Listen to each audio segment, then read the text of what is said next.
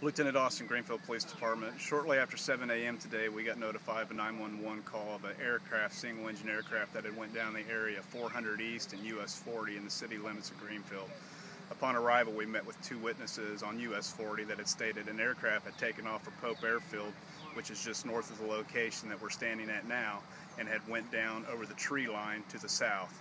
We got on the Pennsy Trail where we're standing at now, which is a common trail used by residents of Greenfield and Hancock County, a fitness trail, and we got about probably a half a mile down the trail, and we looked over and we saw the aircraft down in the ditch, and we saw occupants out walking around. Once we realized there was nobody in the aircraft, we interviewed people at the scene, and there was two occupants that were injured pretty good.